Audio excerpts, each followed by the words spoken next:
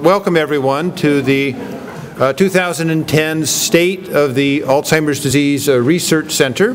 Appreciate everyone coming. We'll keep it informal, so if you have questions at any time, please don't hesitate to raise your hand and I'll try to clarify things. Just as a reminder, if everyone could take their cell phones and pagers and put them on mute or vibrate, that'd be very helpful for the rest of us. Thank you. Here are my disclosures. Most of all of our research, of course, is funded by the National Institute on Aging, but we do receive substantial support from other entities. I want to point this out, by the way. For 15 years or so, conflict of interest disclosures have been linked to a significant involvement with commercial enterprises such as drug companies, and the figure of significant has been about $10,000 a year. Well, that's proposed now to change. I just bring this up for everyone's attention. New guidelines developed by the public health system suggest that we'll be reporting more of our financial relationships. Anything $5,000 or more should be reported. In the past, it's been up to the investigator to signify that this is a significant relationship, but now the institution, under these proposals, would make that distinction. And significant disclosures now, at least for senior investigators, will be made public, be on a website maintained by the Public Health Service. So just FYI, these relationships may change, so people like Gene Rubin, who do lots of talks for drug companies, are just going to need to be careful of these new guidelines. So I try to update this periodically. I know I miss people, so I apologize. For example, I know Murtis Spencer is not on here, but this is a slide that I show in any and all presentations that I give, because the kinds of things that we do together really are collaborative, and all of you should do and should feel a real ownership and a real stake in what we do. So let me start with my vision of the mission of the Alzheimer's Disease Research Center. In 2 words, it's to prevent Alzheimer's disease. That's our ultimate mission. More specifically, we maintain the original theme developed in 1984 and 1985 for the first major funded studies of dementia research at Washington University, and that is to characterize the clinical, cognitive, behavioral, and biomedical correlates of Alzheimer's disease in comparison with healthy aging. Over the years, of course, we've refined this, and now we are developing and evaluating biomarkers of preclinical Alzheimer's disease, including biomarkers of the disease before symptoms appear. We want to determine the pathology and the sequence of pathology, the chronology of these changes in the brain. And of course, ultimately, the goal is to take these, the knowledge that we gain from this and help develop and evaluate and hopefully promote therapies that provide true benefit to individuals affected by the disorder. To that end, at least at present, we are conducting these clinical trials in the Alzheimer's Disease Research Center. They all are related. Are related to amyloid beta as the therapeutic target. Immunotherapeutic approaches, both active immunization and passive immunization, and then 2 gamma secretase inhibitor studies. I think all of us who have been in the field for some time recognize that we certainly need better drugs than those that we have at present for the symptomatic therapy of Alzheimer's disease. The big question in the field is whether a single monotherapy, such as something directed against amyloid beta, will be effective. And I think our hypothesis would be by the time symptoms occur, no, will not be. We'll need multiple drugs, and even then may not be effective, because by the time symptoms occur, the brain already, in some areas, is irreversibly damaged. So it's possible that monotherapies, again, particularly those directed against amyloid beta, may be effective, but if so, at an earlier stage prior to symptoms, before important synaptic and neuronal damage has occurred. So I think our theme of preventing Alzheimer's disease is very much a topic among pharmaceutical industry about what the best opportunity to try to utilize the currently available agents, when is the proper therapeutic window, and it may be before symptoms occur. So the Alzheimer's Disease Research Center, I think, I'd like to show this slide, really has benefited throughout the years by tremendous stability of key individuals. Gene Johnson, myself, Martha Starant, Gene Rubin, Betsy Grant have been members of the Alzheimer's Center for 25 years since its inception. Mary Coates came the year after we were funded. Dave Holtzman, Allison Goat, Virginia Buckles came in the early 1990s. So we have had key individuals here for a long period of time and a really collaborative and integrative group. Transdisciplinary, I guess, is the new term for multidisciplinary and interdisciplinary. And I think we are known both internally and externally as being very collegial and very productive. We're also deep.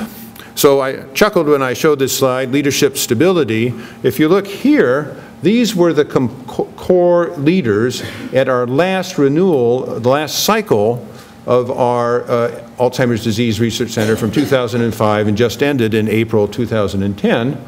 And I remain in this new cycle beginning May of last month, but all these other component leaders have been transitioned into new leaders. So the reason I put resilient is I think that the Alzheimer's Center didn't miss a beat when we had these leadership transitions, and it does allow us an opportunity, of course, to encourage the careers of people who are new to the center or are up and coming, and I think it's a tribute to the resiliency of the ADRC.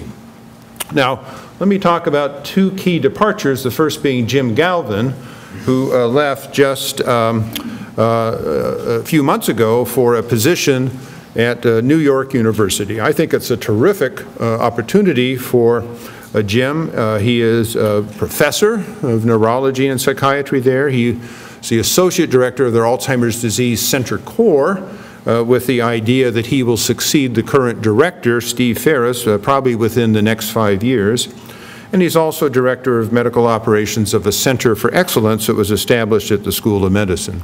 So it's great for Jim, and we're delighted for his new position. He played, of course, many roles here. He, in many ways, was my right-hand person in the clinical core for many years, and just recently had taken over leadership of the education core and its rural satellite. We have not yet identified a successor for those roles for Jim, nor for the faculty practice that we operate, the Memory Diagnostic Center. So for the time being, I'm the interim director of those entities. But Jim also played a role in our interactions with external multi-center initiatives, such as the Alzheimer's Disease Cooperative Study. And Randy Bateman kindly has agreed to take over Jim's position on the executive committee of the ADCS.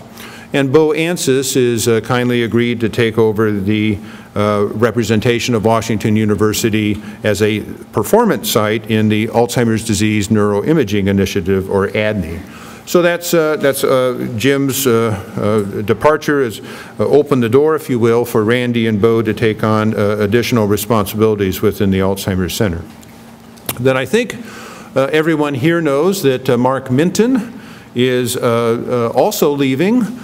He is also an example of how when one person leaves, the door opens for someone else, because he became the imaging core director of, we house that core within our program project, HASD, Healthy Aging and Senile Dementia.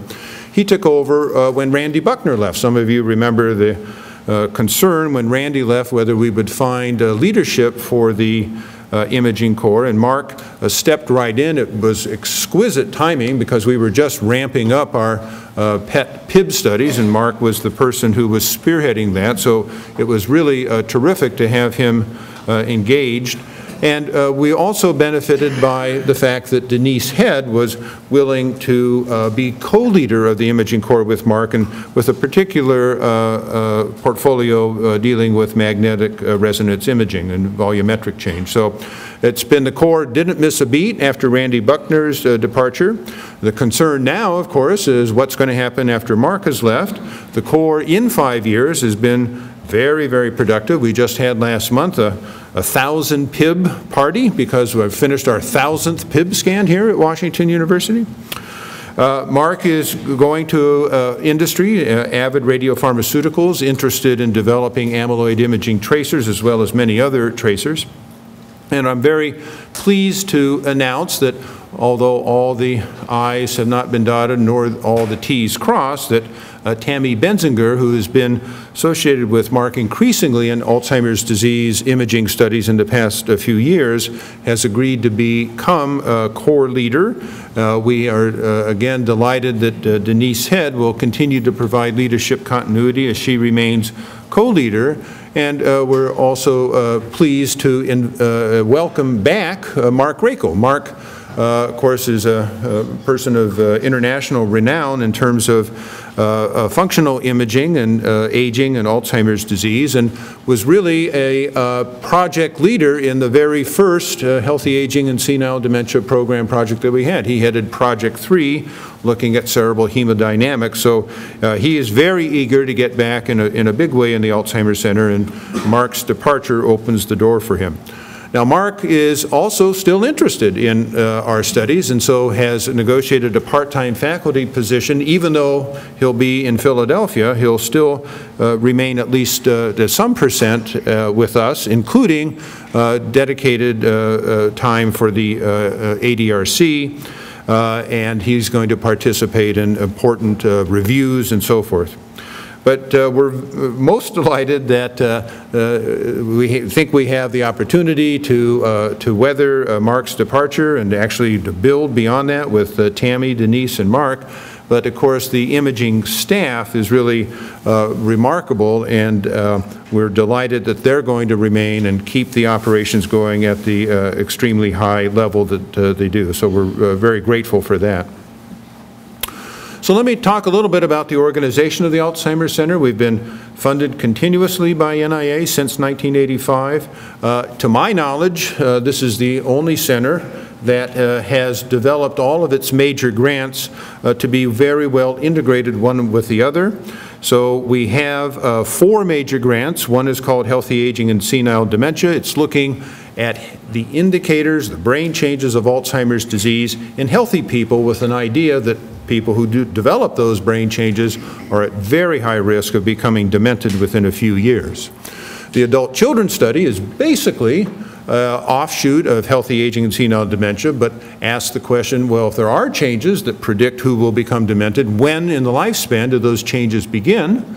So we look at middle-aged people in the adult children study, and then dominantly inherited Alzheimer network is an offshoot of the adult children study, a very special group of adult children, those who had a parent with Alzheimer's disease, but the parent had a causative mutation, so the children have a 50-50 chance of being a mutation carrier themselves.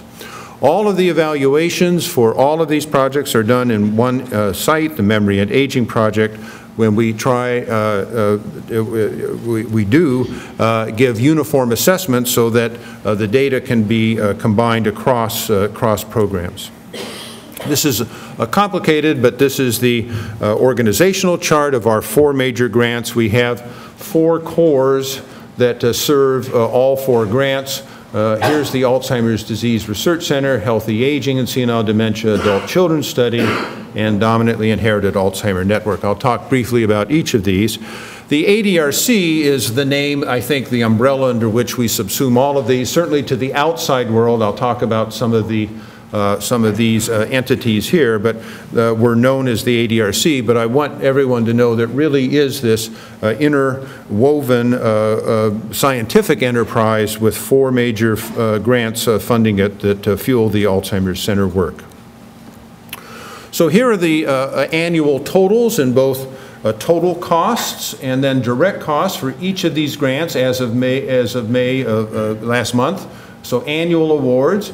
So in aggregate, if we look at it, in total cost, a little over $9 million a year, and direct cost, a little over $6.5 million a year. These grants support at least part of the salary of 116 people, including 34 faculty and 82 staff, and 44 of those 116 people are fully supported by the ADRC. So we have an impact here at Washington University. Here is the current lineup of projects under healthy aging and senile dementia, post-stroke dementia, biomarkers, attentional profiles, and using our techniques to identify the relationship between genetic polymorphisms and risk factors for biomarker expression, supported by the 4 regular cores that I mentioned and then the neuroimaging core.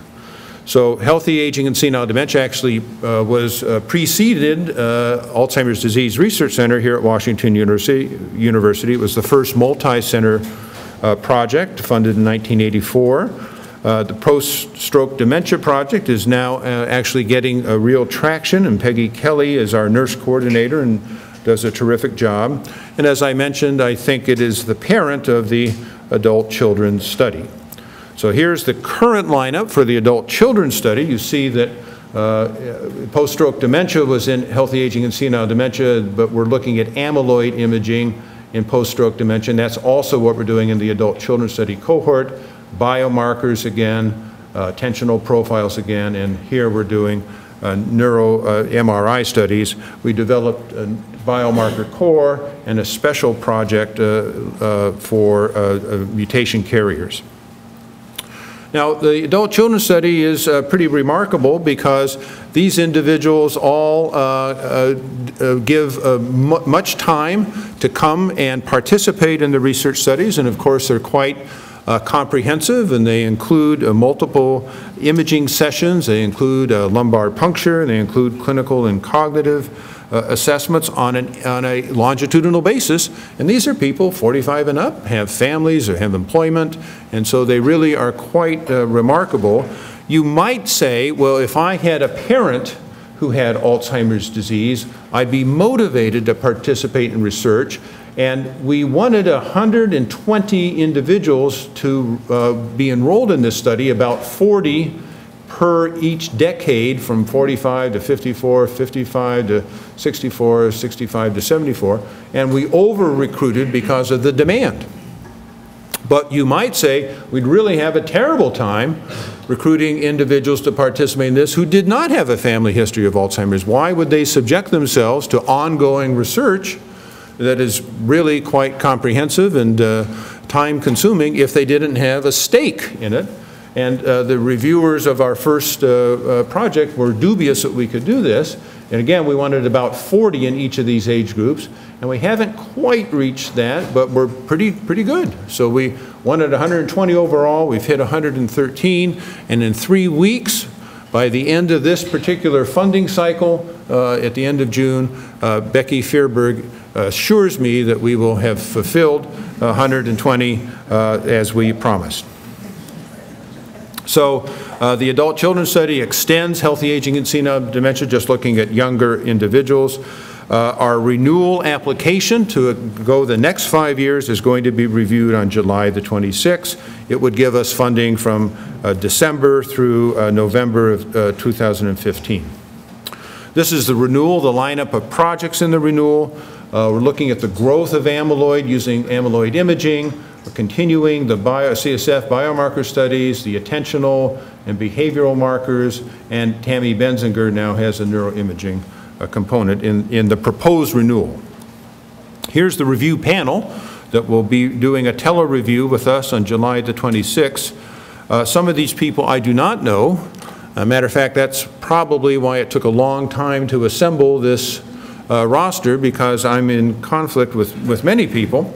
But Ron Kiliani, Richard King, Mark Sager, and David Salmon, I think, are well known and should give us a very fair review. And we've met Matt Frosch, the chair, on several occasions. So, dominantly inherited Alzheimer Network. This is the international consortium to enroll children of people who have a causative mutation for Alzheimer's disease. It's funded for 6 years. We began with English-speaking sites in the United States, United Kingdom, and Australia. And the idea was to enroll 400 individuals, families with a known mutation causing Alzheimer's disease. Presumably 200 would be mutation carriers, 200 non-carriers for the sibling controls. So we got a slow start. For the first over a year and a half, we enrolled only about 32 individuals. I think 16 of them, half of them were from here. But now all the sites are up and running. A lot of regulatory issues, a lot of international back and forth. So the first 18 or 19 months, only 32 people. In the last 2 months or so, we've added 40 for a total of 72. We're still behind, but we're, I think, on the way. We likely will add another site, University of Pittsburgh. We're going to translate our protocols now that we're established and can go beyond English speaking. A number of our sites have a number of Spanish individuals from Mexico at UCLA and the Dominican Republic and Puerto Rico and Colombia. And just before the International Conference for Alzheimer's Disease in Honolulu, the International Conference, or ICAD, begins July 10th. We're going to meet with all of our Diane investigators in a face-to-face meeting, and then spend some of that time at a clinical trials committee meeting. Randy Bateman and Anna Santa Cruz and others in the clinical core for Diane and other interested Diane investigators have been putting together a package and a protocol that would allow testing some of these anti-amyloid strategies in pre-symptomatic individuals who carry a known mutation to see if we can delay or prevent the onset of symptoms. And very exciting work that's going to be going on in that regard. Okay, so we have numerous strengths within the Alzheimer's Disease Research Center, at least as I see it, faculty and staff, our partners, and of course our participants and their families. Now, to put together and to conduct such a large body of work over so many years takes a really surpassing vision, takes really keen intellect, and stellar scientific leadership. So I think we have to give, wait a minute, how did this, that's not the slide this is a slide I wanted. All of you provide all of those attributes. So I think that really is. We really have a terrific group of faculty and staff, very talented, very bright, and marked again by collaboration and collegiality. And not surprisingly, our investigators get many honors. Here are some, and by the way, if you're not listed here, it's because you didn't submit whatever honor you recently have to Barbie when she asked for information for the quarterly departmental newsletter. But these were gleaned from the last 4 issues. So Randy Bateman was awarded the Innovation Award from the St. Louis Academy of Science. Dave Holtzman had an entire issue of U.S. News and World Report devoted to his work. I'm on the State Plan Task Force along with Carol Rodriguez from the St. Louis chapter of the Alzheimer's Association. I've been very honored and humbled to be the recipient of the Carl and Gertie Corey Faculty Award this year. Consuelo Wilkins was named by the St. Louis Business Journal as one of the most influential persons under 40 in St. Louis, and Kenji Zhang, a Faculty of the Year in the Division of Biostatistics. This is just a small sampling, but just to give you a sense of the really wonderful group of people we have together here under the umbrella of the Alzheimer's Disease Research Center. I mentioned partners. We have a lot of partners. since Leonard Berg, my predecessor and my mentor, began the program, we've had an incredibly productive and interactive affiliation with the St. Louis chapter of the Alzheimer's Association. It continues today. Joan DeAmbrose, the chapter president, is stepping down at the end of this month. But just as I indicated in our transitions of leadership, the transition of leadership of the St. Louis chapter is going to continue, and we have representatives here. I see Jan and Jocelyn and Stacy, our new president. So if you'll stand and let us give you a round of applause.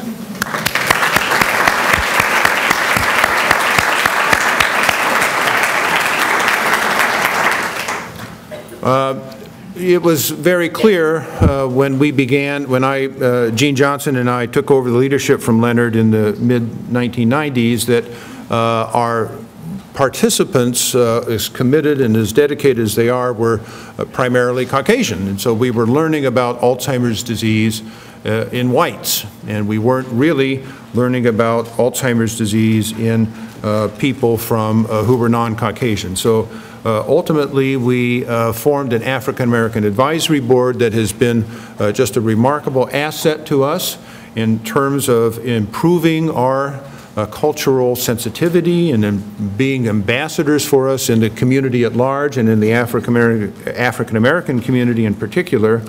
And they are really one of the treasures of the Alzheimer's Disease Research Center. I'm going to come back to them in just a moment. We have an internal ethics committee. I want to give a nod to Gene Rubin, who has been our conscience throughout his tenure at the ADRC, and at his very subtle and very mild suggestions. Ultimately, I decided we should have a group of volunteers advise us about ethical issues that come up in dealing with cognitively impaired individuals, people with gene mutations, conflict of interest resolution. And so our internal ethics committee, which I think is co-chaired by Terry Hosto and Becky Fearberg, are volunteers who have given us great advice over the years. The Friedman Center for Aging, I hold the endowed chair from Harvey Friedman and his wife Doris May, and the Center for Aging just concluded a very successful Friedman conference on productive aging, cross-cultural issues, and has just yesterday launched its summer student experience. We are very impressed at the quality of applications we get for undergraduate students who are interested in research, interested in aging research from across the country to come to St. Louis for 2 or so months, work with a mentor, and develop a research initiative and participate in that. And so they've just, as I say, just arrived yesterday. They're led by our Friedman Center for Aging Mary Weiss, and she is here, but I'd ask the summer students, I'm sorry to put you on the spot, but if you'd stand up and let us recognize you. So if our Friedman students, if you'll stand up.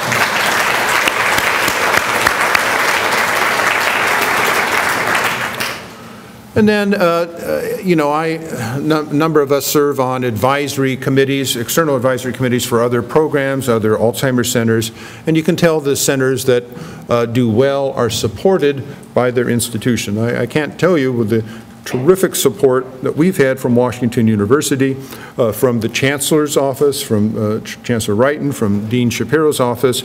And if I have one bit of advice to any of you who are interested in developing an Alzheimer's disease research program or an Alzheimer's disease research center, my advice would be choose an institution where your department chair is also interested in Alzheimer's disease research. So Dave Holtzman has just been a terrific supporter, and as I say, we really receive just excellent support from Washington University. And this extends to philanthropy. We have a very talented and very hardworking alumni and development group of officers, headed by David Blasingame. We're very pleased that David Shear has been assigned to help us in the Department of Virology and the Alzheimer's Disease Research Center. David just walked in. I won't embarrass him, But this is a nice lead to the fact that we have increased our philanthropy to the tune of $15 million. That was announced last month. This is a naming gift. That means the Charles F. and Chuck and Joanne Knight are providing the Alzheimer's Disease Research Center with a total of $50 million, of which a substantial sum will go to endow the center, so that the center from now on will have the income annually from that endowment, and that provides us with stability so we can smooth over difficult times. Hopefully we won't need to smooth over difficult times, but this is very, very much appreciated, very reassuring. I point out, however, that a stipulation of this naming gift is that this endowment not be the sole support of the Alzheimer's Disease Research Center. Matter of fact, if we lose our funding support for any length of time, this gift is voided. So the Knights, quite appropriately, don't want us to become fat cats and relax and not work and continue to do meritorious work that receives external funding. This is an aid, not the sole support.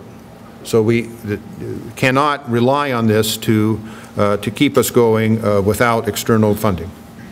There will be a ceremony, I'm not sure that the date has been set, probably in September, for a formal media type announcement for this Knight gift, but we're very, very grateful to the Knights. So I'm coming back to the African American Advisory Board. I've indicated that they've given us very sage advice, sometimes pointed, sometimes always needed, and have been great ambassadors to the for the Alzheimer's Disease Research Center in the African American community. We've had 3 chairs. The founding chair, Norman Say, and I'll come back to Norman in just a moment.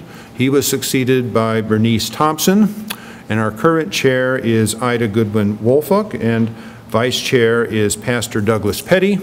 And the other members of the African American Advisory Board are listed here, and I will embarrass them and ask them to stand up so we can give them applause, please.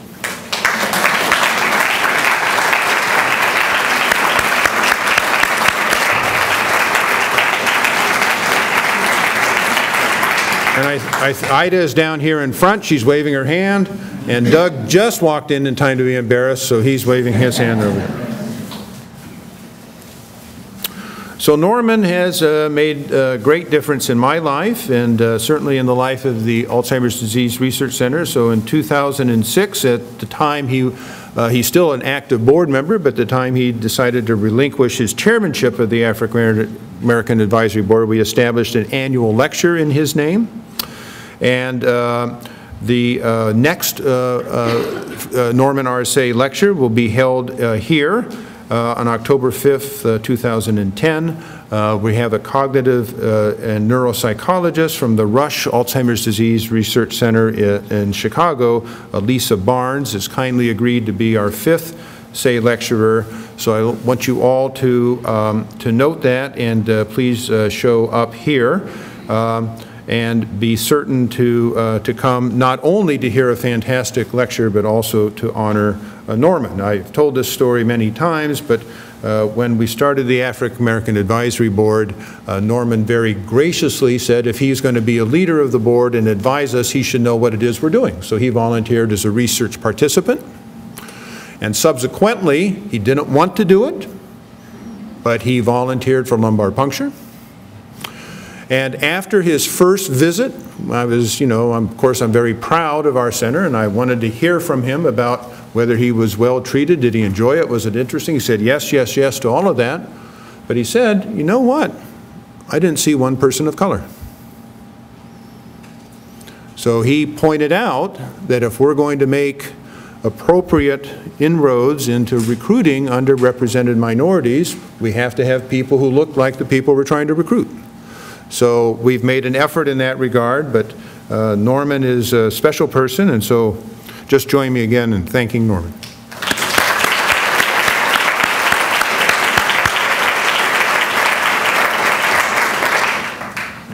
So our participants and their families, remarkable. Any of you who have interacted with them know what interesting and really dedicated people they are. I show here just some demographics of our older groups of people combined from healthy aging, senile dementia, and the ADRC cohorts, about 500 individuals. CDR 0, for those of you who are unaware, are cognitively healthy people. And you see we actually now, even though we are still an Alzheimer's disease research center, we have more healthy people than we do people who are mildly demented, CDR 0.5, and very mildly demented, and then mildly demented CDR 1. So we have about 300 healthy people and about 200 demented people. So this reflects our shift into trying to understand the antecedents to dementia and trying to ultimately prevent dementia. Our African American representation in this cohort overall is about 12%. So I mentioned earlier, talented faculty, yes, no question about that. One way to measure that is productivity. One measure of productivity is scientific publications. In the past funding cycle, we've had 462. Another way to measure productivity is our investment in junior individuals or people new to Washington University or new to Alzheimer's research, pilot funding to get people started. And we've funded, since 2004, 22 pilot grants. And these have been amply rewarded by producing peer-reviewed publications and new grants. They've leveraged the pilot findings to help them develop new external awards. So that's another measure of the productivity. Matter of fact, two of the current scientific projects in this new Alzheimer's Disease Research Center 5-year budget period are from former pilot grant awardees Randy Bateman and Tim Miller.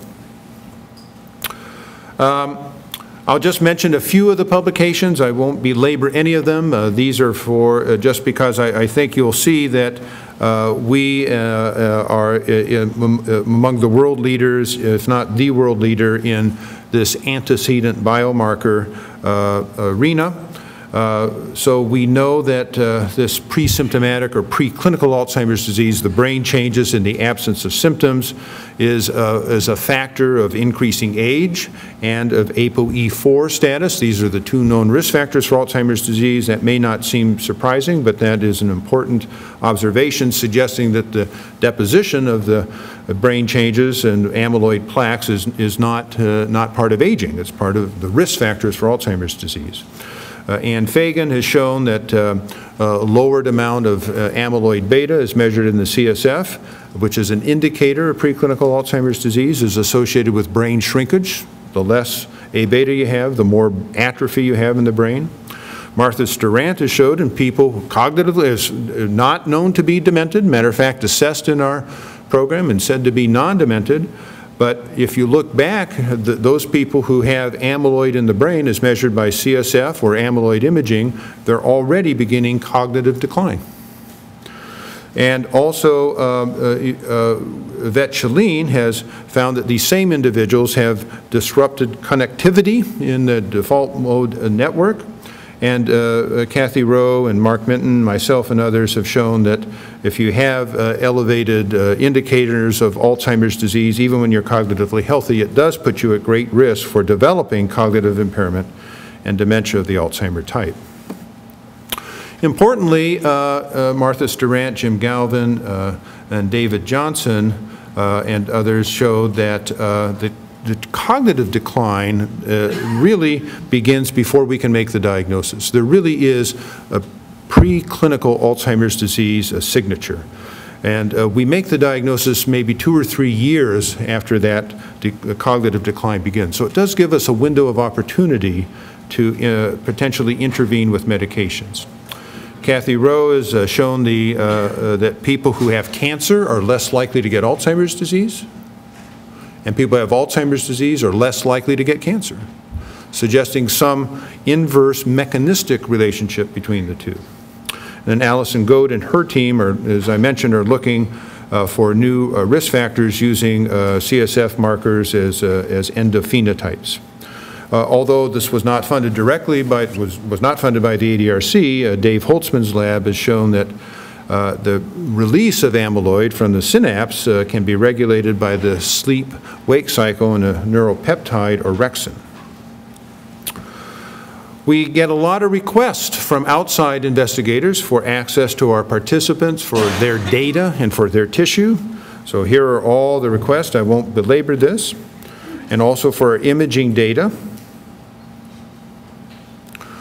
We've done training. These are different individuals who have been either postdoctoral fellows within the ADRC clinical core or appropriate laboratories and or are mentees by of the ADRC faculty. So you see they've virtually all gone on to faculty appointments unless they're not at that stage yet. And I would, a remarkable group of people. I mentioned how we're interested and able to weather departures of people such as the stature of Mark Minton and Jim Galvin. It's because we have this cadre of individuals coming up. And just if you'll join me, as of July 1, Kathy Rose is going to be promoted to Assistant Professor of Neurology. So congratulations, Kathy.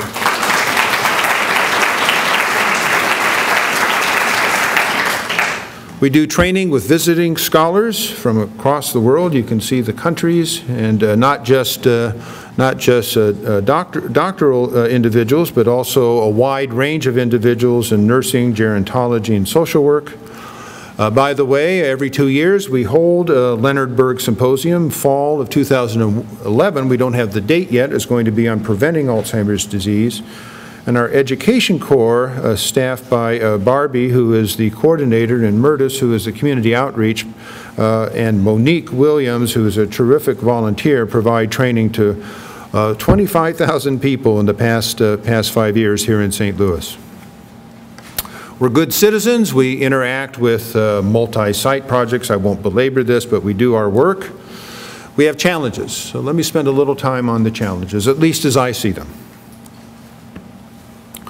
So we have 4 major grants, about, what did I say, $6.5 million a year in direct cost.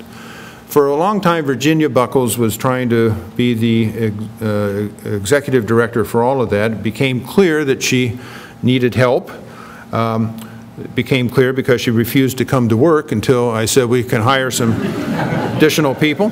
So we're very fortunate that Krista Mulder had decided to leave her bench science research career and become an administrator, and she joined us in January as an associate executive director and been a really big asset, and I owe her a gratitude for helping me with the developing this presentation. Natalie Seltzer began last fall. She's a research associate. We needed help in the clinical core. Allison Brock and Joyce Haney are nurse clinicians. We have 2 new MDs who are going to have been and will be joining us to help with clinical assessments. So one is Brianne Di Sabato. She's just finishing her psychiatry residency, will stay on as faculty in the Department of Psychiatry and begin in the Memory and Aging Project in August. And the other is Leah Givens, who has been with us now for 9 months or so and is already taken on a lion's share of the clinical assessments.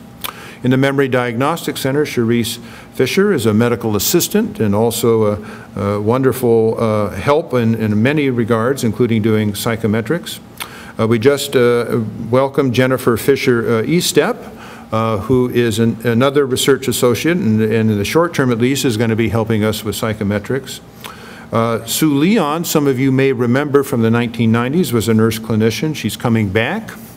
Rachel Peasy just joined us as well, and we'll be doing psychometrics. For you Friedman summer students, last year she was a summer student, graduated college, and now she's back in the Memory and Aging Project. And just to let everyone know, Martha Starant, who has been with the program along with Phil Miller, who's in the audience, since the 70s when all of this was just developing. Martha has been really just remarkable, is eventually going to retire. Matter of fact, she's in her phased retirement. And so we've been interested in finding a replacement for her, and I'd like to announce, although once again the I's haven't been dotted and the T's haven't been crossed, but verbally Jason Hassenstab, who is finishing his neuropsychology postdoctoral fellowship at Brown University, has agreed to come and be our neuropsychologist, and he will join us in September 2010. So we have a large staff. It's also a costly staff. I've mentioned that we have MD evaluators doing clinical assessments. Unfortunately, MDs are expensive.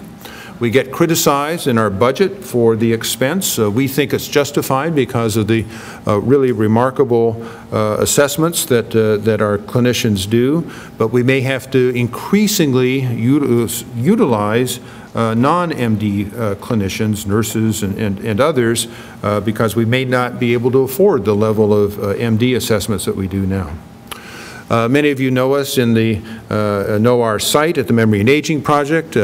It's wonderful. We, I think, moved there in 1996. It's been great, wonderful parking. We've outgrown it. Matter of fact, several of our key components, our psychometric core, education core, no longer can be housed there. We don't have room for them. We don't have room for all of our trainees. So with Dr. Holtzman's help, Virginia Buckles is on the investigation of a possible new space for the Alzheimer's Disease Research Center. We really need double the space that we have now. So hopefully that will be resolved and resolved soon. Challenges at the National Institute on Aging. I mentioned at the outset, this is the agency that funds each of those 4 major grants. It's by far our major funding agency. You notice that this year they're only funding 8 out of 100 applications. It's very tight. This is the year that our adult children's study program project grant is going to be evaluated. It will have to get a very good score to get funding. It's really ironic because I think that is one of our most exciting grants. So I hope it makes the funding level. It may not, but there's no relief in sight. And funding may even be more difficult next year at the NIA.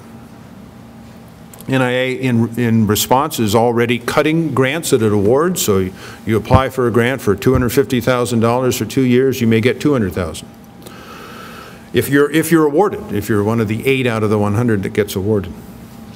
They won't accept big grants defined as $500,000 or more in direct costs. That, of course, is important for our program projects, which all exceed that. And there's a new review mechanism that's supposed to streamline the review process. It's just implemented in January. A lot of people are struggling with it. One of the limitations has been we've put our grant in January. It won't get reviewed until July. We've done a lot in 6 months to address some of the weaknesses that were inherent when we wrote the grant. We'd like to give the reviewers supplemental information to show that we've met those challenges. Well, that's being sharply limited, so we have difficulties there. Then something that I think isn't maybe appreciated by many of you is we've had great friends in the National Institute on Aging. Our grants come out of the Division of Neuroscience at the NIA, and 3 of the 4 come from the Dementias of Aging section. The other is the ADRC, comes from the center program. Well, Neil Buckholtz has been our program officer for Healthy Aging and Senile Dementia, Adult Children's Study, and Diane. He's retiring next year. He has identified a successor, John Schau. I know John a little bit, but I will tell you that it's going to be very difficult for us to have the type of relationship with John that we have had with Neil. Neil's been remarkably supportive, and at least as supportive has been the head of the Division of Neuroscience, Marcel Morrison-Bogarad, and she's stepping down also next year, and we don't know who her successor will be. So a very difficult funding climate and new leadership and for our program, so it's going to be, as I say, going to be a challenge. All of you who are supported by public health service funds, including NIH funds, must, when you write your manuscripts, must have them submitted in guidelines to this public access policy submitted to PubMed Central. One of the great things, I think, in the ADRC is if you have questions about this, yes, our library can be very helpful, but Natalie Seltzer is very up-to-date on all of this, and you all should utilize her to make sure it's done well. Please, please, please, always cite the appropriate grant in any of your scientific output, manuscripts, posters, abstracts. It's the way the NIA tracks our productivity. So I say we have 462 publications supported in the past 5 years. NIA may say it's only 200 because 262 didn't cite the grant. So you must cite the grants. Did I make that clear? Okay, you must cite the grants. And for us to track what's going on, we need a protocol number. We don't mean to be in any way obstructive, but when you are asking for data to do even preliminary analyses, let us know so we can assign it the appropriate number so we can track it appropriately. The world is going to change a little bit, I think, in terms of how people use the terms Alzheimer's disease, dementia of the Alzheimer type, probable Alzheimer's disease. These criteria are being studied by different groups. The Diagnostic and Statistical Manual for the American Psychiatric Association has rolled out its DSM-5, the 5th version of this, and they're suggesting that we don't use terms such as dementia. We use major neurocognitive disorder, under which dementia and delirium are subsumed, and minor neurocognitive disorder, which means basically mild cognitive impairment. Ron Peterson is on that committee. So that's a shift because we're accustomed to dementia of the Alzheimer type. The Neurology Institute, National Institute of Neurologic and Communicative Disorders and Stroke, NINCDS, along with the Alzheimer's Association, had criteria produced in 1984, NINCDS ADRDA criteria for the clinical diagnosis of Alzheimer's disease. That needs to be revised. It's way out of date. There are 3 subcommittees working on different aspects of that. Dave Holtzman's on one, I'm on another. There's an Alliance for Aging Research that is interested in getting more incorporation of biomarkers into clinical trials as selection criteria and possibly outcome criteria, and a white paper is being drafted. Again, Dave and I are on that. And then industry, the pharmaceutical industry, has a coalition against major diseases that is looking at aspects of Alzheimer's disease from the cognitive status. How do we measure it? What are the measurements? What do they mean? Imaging and biomarkers. And Dave and I are on that too. So there will be changes in how we think of these diseases. So here's how I think of them, which unfortunately none of those 4 groups have adopted in their entirety. But I share them with you because first I'd like your feedback, and second I think we as an Alzheimer's Disease Center should be somewhat consistent in how we use these terms. So these are my ideas. You may not agree. Alzheimer's disease, I think, is the neurodegenerative brain disorder, regardless of whether there are symptoms, regardless of whether there's dementia or mild cognitive impairment. There's a pathology, that's Alzheimer's disease. It has 2 stages. One is there are no symptoms. That's the preclinical or pre-symptomatic stage. The second is there's symptoms. And the symptoms can be very mild. I would call that incipient. Others would call it mild cognitive impairment. And then if it's more overt, then that's dementia. So people talk about converting from mild cognitive impairment to symptomatic Alzheimer's disease. Well, that doesn't happen. The clinical course is continuous. It begins very mildly, but it continues to go down in a continuous fashion. It is not changing one day from mild cognitive impairment, next day to Alzheimer's disease. It's the same process.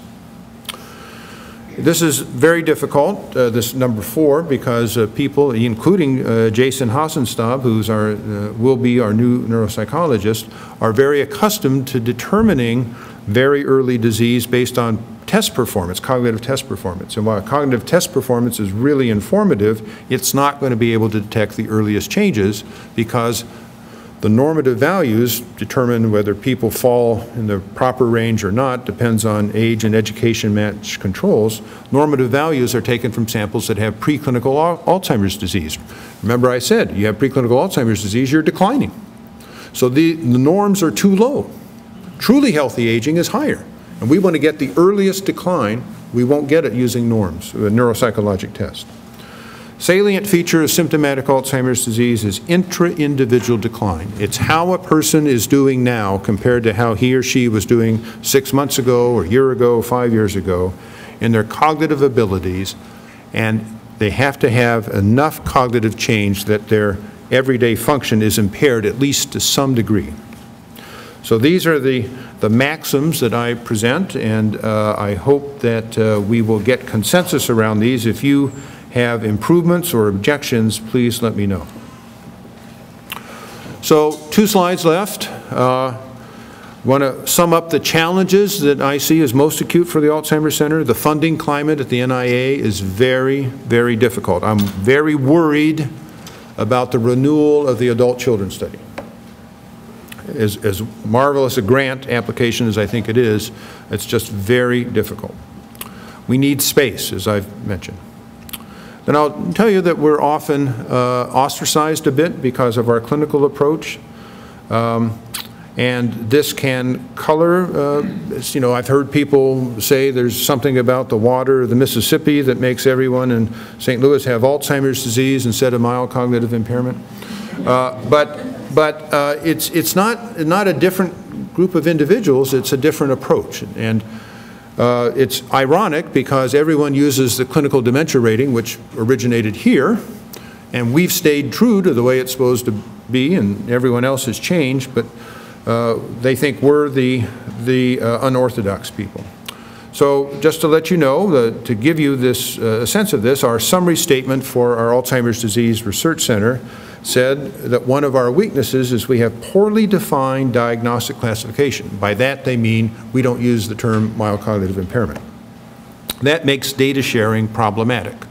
That was the criticism. The same application showed that we get lots of requests to share data and tissue from investigators all over the world. So it's not problematic. I mean, we share, if they didn't like our classification system, they wouldn't ask for our tissue and our data. So, but nonetheless, the perception is we're in one area and everyone else is in another area. So I'm sometimes, but not always, comforted by the quote from Bertrand Russell that we shouldn't fear to be different because every opinion now accepted was once considered eccentric. Well, I want to close on a little more optimistic note. I think we as a center are really doing cutting-edge science, and I think it's really critical science. It's really trying to prevent symptomatic Alzheimer's disease. I think that gives us the best chance of success. We always will want to take care of people who have symptomatic Alzheimer's disease, and I certainly hope we can develop effective treatments, even cures for them. But I think our best hope is to prevent it. We have all of you. There's not a better team of and better ADRC anywhere, and our participants, our infrastructure, and our partners, the St. Louis chapter of the Alzheimer's Association, the African American Advisory Board, and so on, is just unparalleled. And then there's our heritage. Now, several years ago, we had the 25th anniversary of the Memory and Aging Project, and I went back and looked at how everything began, and I was surprised, really, even though I was there for much of it 25 years ago, that much of what we're doing today was in those original applications in 1984. And that reminded me of the saying that all new ideas are plagiarism forgotten. And another way to say that is the secret to creativity is knowing how to hide your sources. So Leonard Berg and Phil and Martha and the entire team really were working on the antecedents for all this over 2 decades ago. So I think we also should acknowledge those who have gone before us. And of course the famous quote in many different iterations from Isaac Newton, "If I have seen farther than others, it's because I was standing on the shoulders of giants." And I think that's true. We always should remember our heritage here. Now 20 years from now, when I'm no longer here, if anyone wants to use a quote from me, it would be this: "If I have not seen as far as others, because giants were standing on my shoulders."